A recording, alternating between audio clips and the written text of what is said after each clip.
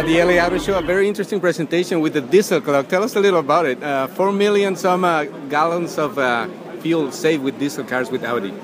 Yeah, no, that's exactly right. We're launching 4 new models. We're launching an A8, A6, A7, and of course the Q5. And the story is quite simple. 30% fuel efficiency savings with diesel.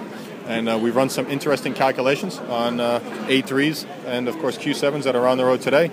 And that's the saving that you've seen today, over 4 million gallons. That's pretty amazing. Audi has been like a leader in Europe for many years with diesel, not only production car, but also in competition cars. And that's where you got some of your inspiration or your findings for this new model line, right? Exactly right. I mean, we wanted to dramatically dispel all the myths about diesel. Myths that it's not clean, it's not fast, and all that nonsense, and noisy. And the best way to do that was to go to Le Mans, where we launched our TDI race car.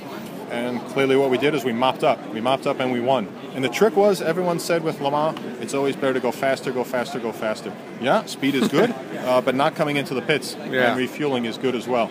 And that's why we've won, first to do it.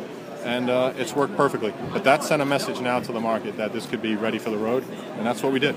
And you have some records in Le Mans and some other competitions, and now you have records in sales here in the US. You're doing really well thanks to this and other models. Exactly right. We're going to have a record year this year, and we'll probably sell nearly 139,000 units this year, and this will be a record for us in the United States. So it's a very big year for us. Yeah, and also big news coming up from Mexico, because you're building a new plant to supply the demand here in the US too, right? That's exactly right. And the plant will be open in 2016. The Q5 SUV will be made there in Mexico, and we think this is a great opportunity. It gets the market close to the manufacturing, brings cars here a lot faster, and of course opens up a lot of opportunities. So we're excited by the plant coming online. Excellent. Thank you very much for your time, and congratulations on that, the diesel clock that you're running up there. Thank you very much, sir. Thank you. Thank you very much. I appreciate it. Esto es Autos 060 y como digo siempre, no quiten la vista de la carretera y mantengan los oídos en Autos 060.